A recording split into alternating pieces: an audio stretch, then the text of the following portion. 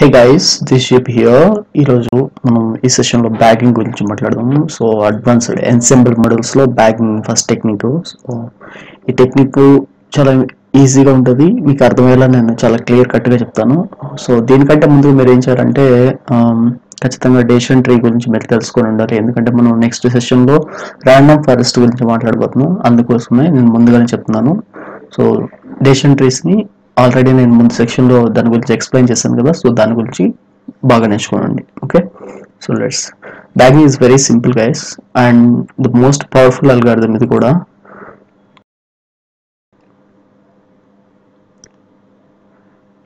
Hey guys, ఈ సెషన్లో మనం ర్యాండమ్ ఫారెస్ట్ గురించి మాట్లాడదాం. Random forest the most popular industry used algorithm ఇది. సో మీరు ఖచ్చితంగా దీని గురించి తెలుసుకోవాల్సి ఉంటుంది. మీరు డెసిషన్ ట్రీస్ని అర్థం చేసుకోగలిగితే ర్యాండమ్ ఫారెస్ట్ ఈజీగా అర్థమైపోతుంది మీకు. ఎందుకంటే మనం డెసిషన్ ట్రీని బేస్ చేసుకుని ఇక్కడ మనం బేస్ లేయర్ వచ్చేసి డెసిషన్ ట్రీ, ర్యాండమ్ ఫారెస్ట్ అనేది బ్యాగింగ్ అల్గారిథం కాబట్టి బ్యాగింగ్ టెక్నిక్లో మనం మల్టిపుల్ మోడల్స్ని కంబైన్ చేస్తాం కాబట్టి సో మనం ఏం చేస్తున్నామంటే ఇక్కడ ర్యాండమ్ ఫారెస్ట్ అల్గారిథం బిల్డ్ చేయడానికి మనం బేస్ లేయర్స్గా డెసిషన్ ట్రీస్ని యూజ్ చేస్తున్నాం. అందుకోసం నేను డెసిషన్ ట్రీ అడ్వాన్స్డ్ అల్గారిథం కాకపోయినా మీకు తెలియకపోయినా మీకు నేను చెప్పేది అర్థం అవ్వాలంటే అది మీకు తెలిసి ఉండాలనే ఉద్దేశంతో దాన్ని చెప్పాను అనమాట. ఓకేనా, సో మీరు అది చూసే ఉంటారు అనుకుంటున్నాను. సో చూడకపోతే ఖచ్చితంగా దాన్ని చూడమని నేను రికమెండ్ చేస్తాను. ఓకేనా, so random forest the most popular industry machine learning algorithm అండి ఇది. సో మీరు ఒకసారి చూసుకుంటే మనం ఏం చేస్తామంటే మల్టిపుల్ డెసిషన్ ట్రీస్ని ఇక్కడ కంబైన్ చేస్తాం అనమాట. మల్టిపుల్ డెసిషన్ ట్రీస్ని కంబైన్ చేసి బిల్డ్ చేసేదే ర్యాండమ్ ఫారెస్ట్ అనమాట. ఓకేనా, సో ఒక్క డెసిషన్ ట్రీలో మీరు మోర్ దెన్ 100 ట్రీస్ని కూడా చూడొచ్చు, 200 కూడా చూడొచ్చు. ఓకేనా, మీరు ట్రీస్ని ఎన్నైనా చూడొచ్చు అండి డెసిషన్ ట్రీ ర్యాండమ్ ఫారెస్ట్లో. ఓకేనా, మీరు సింపుల్గా మీకు అర్థం కాలేదంటే డెసిషన్ ట్రీ అంటే ఒకటే, ర్యాండమ్ ఫారెస్ట్ అంటే ఫారెస్ట్లో ట్రీస్ ఎక్కువ ఉంటాయి కాబట్టి ర్యాండమ్ ఫారెస్ట్ అంటే మల్టిపుల్ ట్రీస్ కాంబినేషన్ అని గుర్తుపెట్టుకోండి. ఓకేనా, సో డెసిషన్ ట్రీ ఎలా వర్క్ అవుతుంది మామూలుగా అంటే మనం ఇట్లాగా అవుట్పుట్లు తీసుకుంటాం కాబట్టి మనకి ఫైనల్ నోడ్ వస్తే సరిపోద్ది అనమాట. బట్ ఇక్కడ ఏంటంటే మనం మెజారిటీ క్లాస్ని కన్సిడర్ చేస్తాం అనమాట. ఇది ఒక ట్రీగా తీసుకుంటే నెక్స్ట్ ట్రీలో సపోజ్ ఈ 1 వచ్చింది అనుకోండి, నెక్స్ట్ ట్రీలో మనకి ఇట్లా అవుట్పుట్స్ వస్తే వీటి మెజారిటీ ఏదైతే ఉంటుందో సో ఆ మెజారిటీ ఓటింగ్ని బట్టి మనం అవుట్పుట్ని ఇస్తాం అనమాట. ఓకేనా, సో ఇక్కడ first tree, second tree, third tree ఉంది అంటే 3 ట్రీస్ అయినా కదండి, ఎన్ని ట్రీస్ అయినా ఉంటాయి అనమాట. మోర్ దాన్ 100, 200 కూడా ఉంటాయి. ఓకేనా, సో ఇక్కడ మనం మీకు ఎగ్జాంపుల్గా చెప్పడం కోసమే 3 ట్రీస్ ఉన్నాయి. సో బంచ్ ఆఫ్ ఫ్రూట్స్ ఉన్నాయి కదా, సో పంపించినప్పుడు మనం క్లాస్ ఏ యాప్, ఇది ఫస్ట్ ట్రీ యాపిల్ అని చెప్తుంది, సెకండ్ ట్రీ యాపిల్ అని చెప్పింది, థర్డ్ ట్రీ బనానా అని చెప్తుంది. ఓకేనా, బట్ మనం సో ఇప్పుడు మనకి మెజారిటీ డెసిషన్ ట్రీస్ ఏం చెప్తున్నాయి, మెజారిటీ ఓటింగ్ యాపిల్ కదా. సో ఎందుకంటే ఇది 2 times అక్కర్ అయింది అనమాట అవుట్పుట్స్లో. సో మన ఫైనల్ మోడ్లో మనకి ఏమి ఇస్తుంది అంటే అవుట్పుట్గా యాపిల్ ఇస్తుంది అనమాట. ఈ విధంగా మన ర్యాండమ్ ఫారెస్ట్ అనేది వర్క్ అవుతుంది. ఇదే బ్యాగింగ్ టెక్నిక్ అనమాట. ఇంకానా, సో ఇప్పుడు నేను చెప్తాను చూడండి, మీకు అర్థమైంది కదా కాన్సెప్ట్. సో ఇప్పుడు ఇంకొంచెం డెప్త్కి వెళ్దాం. సో ర్యాండమ్ ఫారెస్ట్ వచ్చేసి దీన్ని బేస్ లెర్నర్స్ వచ్చేసి అంటే ఇది దేని బేస్ చేసుకుంటుంది అంటే డెసిషన్ ట్రీస్ అండి. మీకు ఆల్రెడీ అర్థమైంటుంది లాస్ట్ ఆ డయాగ్రామ్లో. సో డెసిషన్ ట్రీస్ హై వేరియన్స్తో ఉంటాయి. ఓకేనా, హై వేరియన్స్ ఎప్పుడు ఉంటాయి, మనం ఎప్పుడైతే డెసిషన్ ట్రీ డెప్త్ని ఇంక్రీజ్ చేస్తామో అప్పుడు డెసిషన్ ట్రీ హై వేరియన్స్లోకి వెళ్ళిపోద్ది అనమాట, అంటే ఓవర్ ఫిట్ అయిపోద్ది. ఓకేనా, సో హై వేరియన్స్ ఉన్న డెసిషన్ ట్రీని మనం బేస్ మోడల్గా ర్యాండమ్ ఫారెస్ట్లో యూజ్ చేస్తాం అనమాట. సో మనం ఏం చేస్తాం, కంబైనింగ్ మల్టిపుల్ డెసిషన్ ట్రీస్. అవును కదా, మనం మల్టిపుల్ డెసిషన్ ట్రీస్ని మనం కంబైన్ చేస్తాం అనమాట. So most popular and used algorithm in industry uses decision trees with low bias and high variance and we allow decision tree.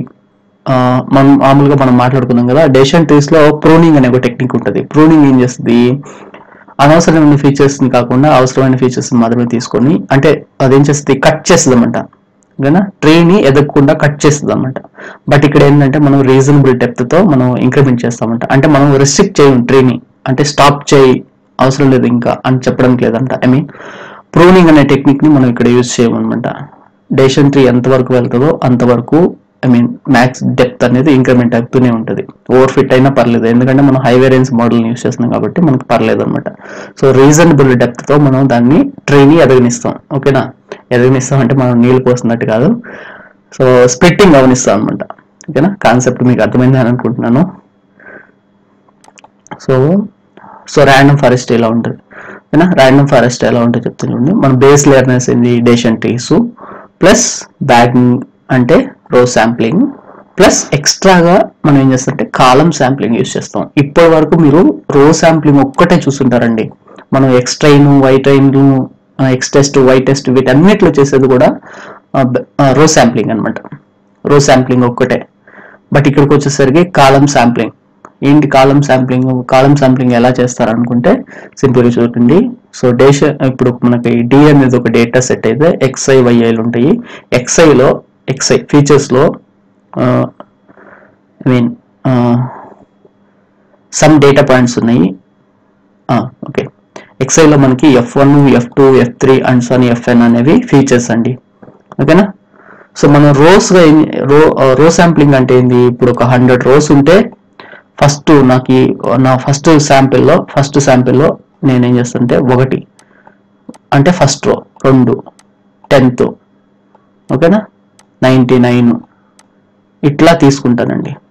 ఓకేనా, ఇక్కడ 100 రోస్ ఉన్నాయనుకుంటే నా ఫస్ట్ డేటా సెట్లో కొన్ని సెలెక్టెడ్ పాయింట్స్ తీసుకుంటాను. మరి ఇది రో శాంప్లింగ్ అనమాట. మనం రోని బట్టి వీటిని సపరేట్ చేస్తున్నాం. బట్ కాలమ్ శాంప్లింగ్ ఎలా చేస్తామంటే ఇప్పుడు F1, F2, F3 ఉన్నాయి కదా. సో D1లో F1, F2 ఉంటాయి విత్ శాంపిల్స్ 100 శాంపిల్స్. ఓకేనా, సో D2లో F3, F2 ఉన్నాయి అనుకోండి. ఓకేనా, సో అంటే రీప్లేస్మెంట్ ఉంటుంది కాబట్టి మనం ఆల్రెడీ బ్యాగింగ్ గురించి మాట్లాడినప్పుడు విత్ రీప్లేస్మెంట్ అని మాట్లాడాం కాబట్టి సో F1, F2 ఇక్కడ ఉండొచ్చు, F2, F3 ఇంకో దాంట్లో ఉండొచ్చు, F3, F4 ఇంకొక దాంట్లో ఉండొచ్చు. అట్లా మనం అంటే ఇప్పుడు ఏం చేస్తాం, ఒక లెట్స్ సపోజ్ ఇప్పుడు మనం టైటానిక్ డేటా సెట్ని తీసుకుందాం అనుకోండి. నా వీడియోస్లో మీరు యూట్యూబ్ ఛానల్ ఖచ్చితంగా చూసే ఉంటారు. సో టైటానిక్ డేటా సెట్లో మనకి ఐడి మనకు అవసరం కాలం కదా. So let's suppose age, survived, P class and ఇంకా పేరు, జెండరు ఇవన్నీ ఉంటాయి. సో ఫస్ట్ డేటా సెట్లో జెండరు, పీ క్లాసు ఉన్నాయి అనుకోండి. ఓకేనా, ఫస్ట్ సబ్సెట్ ఆఫ్ డేటా సెట్లో. ఓకేనా, నెక్స్ట్ సబ్సెట్ ఆఫ్ డేటా సెట్లో జెండరు, ఫేర్ ఉండొచ్చు. ఓకేనా, అట్లాగా మనం కాలమ్స్ని కూడా కొన్ని కాలమ్స్ని ఒక డేటా సెట్కి, కొన్ని కాలమ్స్ ఇంకో డేటా సెట్లో పెడతాం అనమాట. ఎందుకు ఇలా పెడతామంటే మనం మెయిన్ బ్యాగింగ్ టెక్నిక్ ఏంటి, సో డేటాని స్ప్లిట్ చేసి సబ్సెట్ ఆఫ్ డేటా పాయింట్స్ని స్ప్లిట్ చేసి, ఓకే, సో వీటి మీద బేస్ లేయర్స్ని అప్లై చేసి, ఓకే, బేస్ లేయర్స్ని అప్లై చేసి వీటి అవుట్పుట్ని కంబైన్ చేసి మనం మోడల్ని బిల్డ్ చేస్తాం అనమాట. ఓకేనా, ఈ మోడల్లో మనం ఏం చేస్తాం, రో శాంప్లింగ్ చేస్తాం ప్లస్ కాలమ్ శాంప్లింగ్ చేస్తాం. రో శాంప్లింగ్ ప్లస్ కాలమ్ శాంప్లింగ్, రో శాంప్లింగ్ ప్లస్ కాలమ్ శాంప్లింగ్. ఓకేనా, సో ఇదేంటంటే ఇది బ్యాగింగ్ అండి. ఓకేనా, ఇదేంటంటే అగ్రిగేటింగ్ అనమాట. ఇది బ్యాగింగ్ ఇది బూట్ స్ట్రాపింగ్. యాక్చువల్గా ఇది బూట్ స్ట్రాపింగ్, ఇది కాదు బూట్ స్ట్రాపింగ్ అనమాట. బూట్ స్ట్రాపింగ్ ఇది. సో ఇది వచ్చేసి అగ్రిగేషన్. ఓకేనా, ఈ రెండింటిని కంబైన్ చేస్తేనే బ్యాగింగ్ అనమాట. సో ఇక్కడ బేస్ లేయర్నెస్ ఏంటి మనకి, ఈ బేస్ లేయర్నెస్ ఏంటి, డెసిషన్ ట్రీస్ అనమాట. హై వేరియన్స్ లో బయాస్ తో ఉన్న డెసిషన్ ట్రీస్ ఈ మోడల్స్. ఇప్పుడు ఇదంతా కలిపితే ర్యాండమ్ ఫారెస్ట్. ఓకేనా, మీకు క్లియర్గా అర్థమైందని అనుకుంటున్నాను. సో ఇది ర్యాండమ్ ఫారెస్ట్. సో దీని గురించి ఇంకొంచెం డెప్త్గా తెలుసుకుందాం. Bias and variance trade of అనే ఈక్వేషన్ గురించి మనం ఖచ్చితంగా మాట్లాడుకోవాల్సి ఉంటుంది. సో ఇక్కడ మనం చూసుకుంటే మనకి యాక్చువల్గా లో bias and high variance model ఉంటుంది కాబట్టి ఫైన్. సో మనం ఎప్పుడు కూడా లో బయాస్ మనం ఇంపాక్ట్ చేయము. మనం ఇంపాక్ట్ చేస్తుంది ఏంటంటే హై వేరియన్స్ ఒక్కదాన్ని. హై వేరియన్స్ని ఎలా రిడ్యూస్ చేస్తామంటే మనకి అగ్రిగేషన్ ఉండడం వల్ల, మెజారిటీ ఓటింగ్ ఉండడం వల్ల మనం హై వేరియన్స్ని రిడ్యూస్ చేస్తాం అనమాట. ఓకేనా, so we don't need to bother about bias. We reduce the bias by aggregating the MI models. అంటే MI అనేది ఇక్కడ ఇటరేటివ్ అండి, I అనేది. సో మల్టిపుల్ మోడల్స్ అనమాట.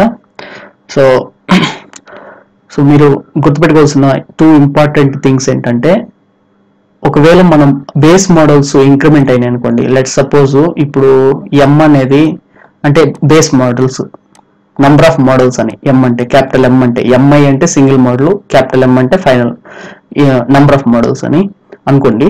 సో బేస్ మోడల్స్ ఇంక్రీజ్ అయినాయి అనుకో, అంటే లెట్ సపోజ్ 150 మోడల్స్ అయినాయి అనుకో, 150 మోడల్స్ అంటే ఎస్టిమేటర్స్ ఇచ్చారు అనుకోండి, అప్పుడు వేరియన్స్ విల్ డిక్రీజ్ అండి. ఓకేనా, మన హై వేరియన్స్ ఏమవుతుందంటే డిక్రీజ్ అవుతుంది ఎప్పుడు మోడల్స్ ఇంక్రీజ్ అయితే. ఓకేనా, సో లెట్ సపోజ్ ఎంకే అనుకోండి, మోడల్ నంబర్ కే 150 అనుకుంటే, అలాగే ఎంకే క్యాపిటల్ ఎం ఇది. సో మోడల్స్ డిక్రీజ్ అయినాయి అనుకోండి, లెట్ సపోజ్ ఇప్పుడు ఒక 10 మోడల్స్ పెట్టుకున్నారు అనుకోండి, అప్పుడు వేరియన్స్ ఏమవుతుందంటే ఇంక్రీజ్ అయిపోద్దండి, హై వేరియన్స్ ఇంకా ఇంక్రీజ్ అయిపోద్ది అనమాట. సో ఈ కండిషన్స్ రెండు గుర్తుపెట్టుకోండి. ఇది మన హైపర్ పారామీటర్ అనమాట. మోడల్స్ ని ఎన్ని ఇవ్వాలనేసి చెప్పుకోవడానికి మనం దీన్ని కూడా ఒక హైపర్ పారామీటర్ గా చూడొచ్చు.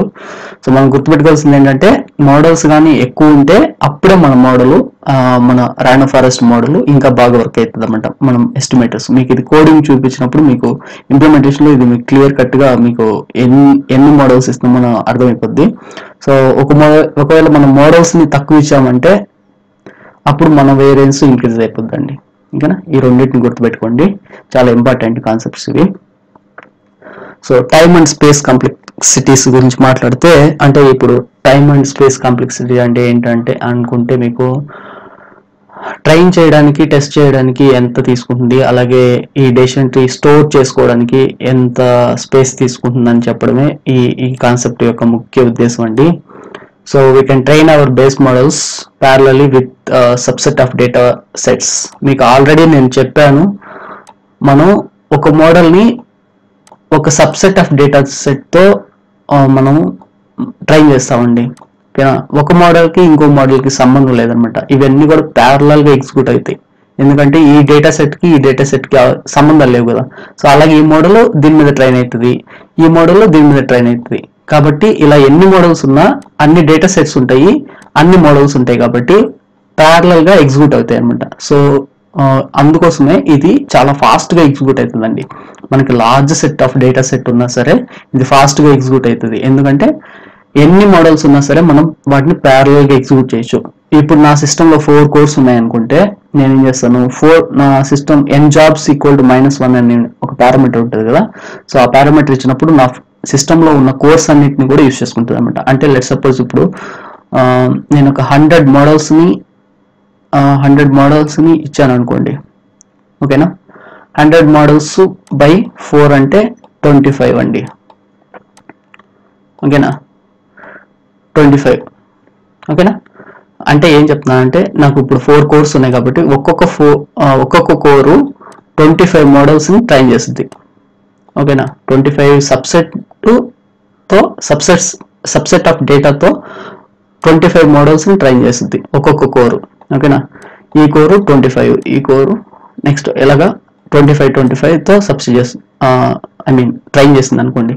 సో ఫస్ట్ కోరు లెట్ సపోజ్ 10 seconds లో ట్రైన్ చేస్తుంది అనుకోండి 100 మోడల్స్ ని, అప్పుడు మొత్తం ఎన్నైతే 40 seconds లో నా డేటా అంతా ట్రైన్ అయిపోద్దండి, అంతే కదా. సో 40 seconds లో నా డేటా అంతా కూడా ట్రైన్ అయిపోద్ది. ఓకేనా, సో కాబట్టి ప్యారలల్ గా ఎగ్జిక్యూట్ అవుతున్నాయి కాబట్టి మనకి టైం అనేది తక్కువే తీసుకుంటుందండి. కాబట్టి తక్కువ తీసుకుంటుందంటే దాని అర్థం ఏంటంటే, ఇంటర్నెట్ అప్లికేషన్స్ కోసం మనకి ఇది బాగా యూజ్ అవుతా ఉంటాయి. లో లేటెన్సీ అప్లికేషన్స్ ఏవైతే ఉంటాయో వాటన్నిటికీ మనం ర్యాండమ్ ఫారెస్ట్ ని అప్లై చేయొచ్చు. ఓకేనా, సో నెక్స్ట్ వచ్చేసి ఆల్రెడీ మీకు చెప్పాను, అంటే ప్యారలల్ గా ఎగ్జిక్యూట్ అవుతుంది కాబట్టి random forest can handle large data sets. ఓకేనా, if you have k models in RF అంటే ర్యాండమ్ ఫారెస్ట్ అండి ఇక్కడ. సో దీని ఇక్కడ రన్ టైం గురించి మాట్లాడుతున్నాం. సో ఇప్పుడు మనకి రన్ టైం గురించి మాట్లాడితే టెస్టింగ్ లో, సో ఇప్పుడు డెసిషన్ ఎంత క్విక్ గా వస్తుంది అంటే బేస్డ్ ఆన్ ది ట్రీస్ కదండి. ఇక్కడ కూడా ట్రీ ఉంటుంది మరలా. ఓకేనా, ఇక్కడ ట్రీ ఉంటుంది, నెక్స్ట్ ఇక్కడ ట్రీ ఉంటుంది. సో ఈ ట్రీస్ అన్నిటిని కంబైన్ చేయడానికి మనకి టైం పట్టుద్ది అన్నమాట. సో మనకి ఏంటంటే ఎన్ని మోడల్స్ ఉన్నాయి, ఓకేనా, కే అంటే ఎన్ని మోడల్స్ అండి, number of models into depth, tree depth ఎంత ఉంది అనేది ఇంపార్టెంట్. ఈ రెండింటిని మల్టిప్లై చేస్తే so order of k into depth ఇంత టైం పడుతుందండి. ఓకేనా, టెస్టింగ్లో ఇది. ఓకేనా, అలాగే స్పేస్కి తీసుకుంటే మనం ఏం చేయాలంటే order of decision tree into k. So same ఇక్కడ మనం ప్రతి డెసిషన్ ట్రీని స్టోర్ చేసుకోవాలన్నమాట, మనకున్న డెసిషన్ ట్రీస్ అన్నిటిని, అలాగే నంబర్ ఆఫ్ మోడల్స్, సో వీటిని స్టోర్ చేసుకోవాల్సి ఉంటుంది. ఓకేనా, సో బెస్ట్ ఫర్ లో లేటెన్సీ అప్లికేషన్స్. ఓకే, సో ఇది ఈరోజు సెషన్ అయితే. సో దీని ఇంప్లిమెంటేషన్ గురించి నెక్స్ట్ సెషన్లో మాట్లాడదామండి. సో ఇంకా మీకు బయాస్, వేరియన్స్ కానీ లేకపోతే ఇంకేదైనా కాన్సెప్ట్స్ గురించి మీకు డౌట్ ఉంటే ఖచ్చితంగా మన ఛానల్ అలాగే మన వెబ్సైట్ని విజిట్ చేస్తే మీకు చాలా టాపిక్స్ కూడా నేను ఫ్రీగానే చెప్తున్నాను. ఖచ్చితంగా మీకు అవన్నీ యూజ్ అవుతాయండి. నేను ఇక్కడ ఏం మాట్లాడుతున్నానో అవన్నీ అక్కడ డిస్కస్ చేసినవే. ఓకేనా, సో ఇది. Thank you.